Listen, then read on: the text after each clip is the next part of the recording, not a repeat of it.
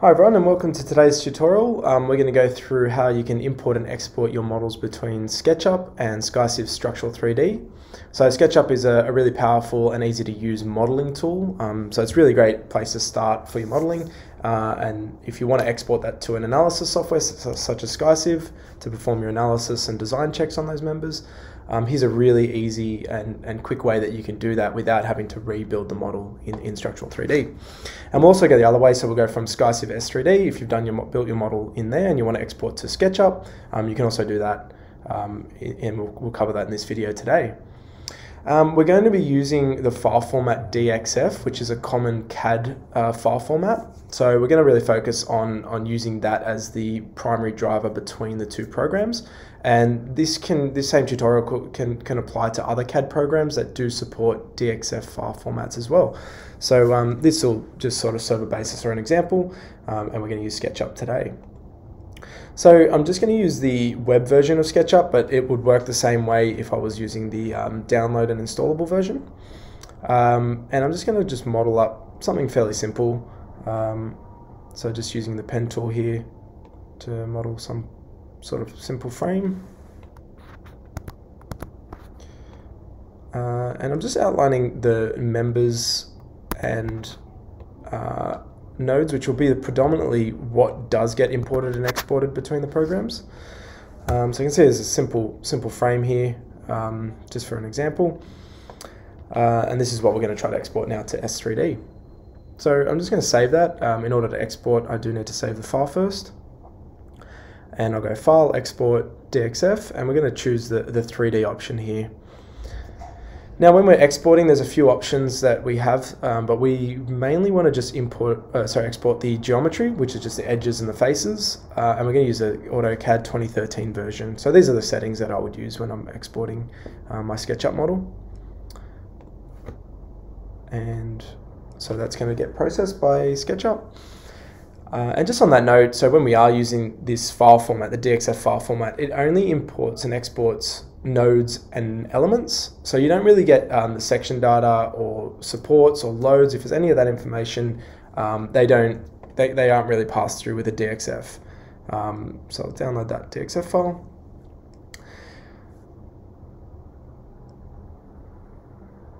Okay.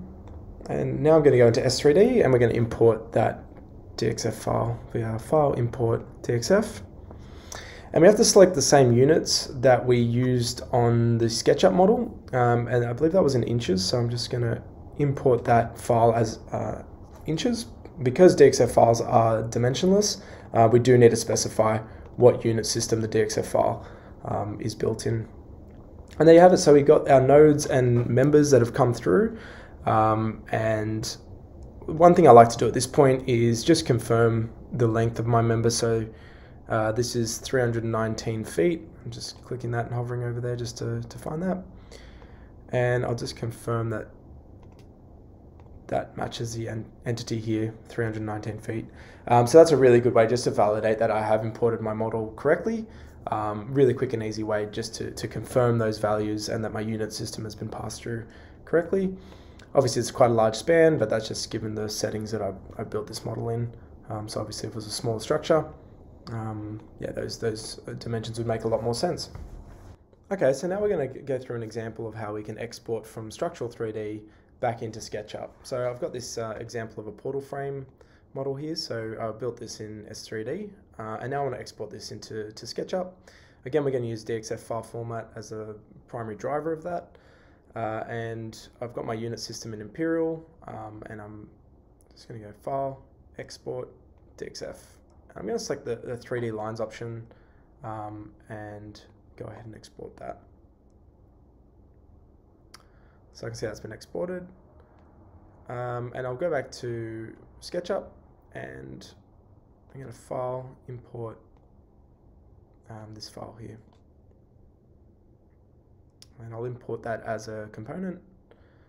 These settings I can keep the same and just select whichever unit system my SkyCiv model is in, and in this case it's feet.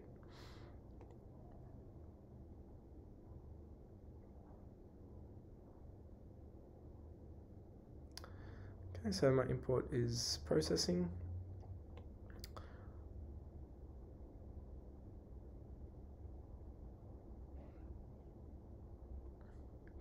So I'll import now that into my SketchUp model. And there I can see it's appearing. And I'll just sort of put it near the origin and set that model there. So this is imported as an entire component, so I can see it's all one big structure, but I can right click that and hit explode, and that'll separate each of these into individual members. So once again, let's confirm that the dimensions are correct. So I'm just going to right click entity info. So that's about 13 feet. Going back to my model here, I'll confirm that by just hovering over the member, and it's 13.1 feet, which is same as we have here. So that's an example of how we can go from S3D back into SketchUp, again using the DXF file format to process that. So I hope this tutorial's helped. I think it's a great way for you to export and import data without having to rebuild models. It saves you a lot of time where you have the foundation of your model already set there, and you can start applying loads or boundary conditions and working immediately rather than having to rebuild the model from scratch. So I hope that helps. Feel free to leave any comments below or email us or contact us if you have any questions. Otherwise, we hope to see you on the platform soon. Thanks.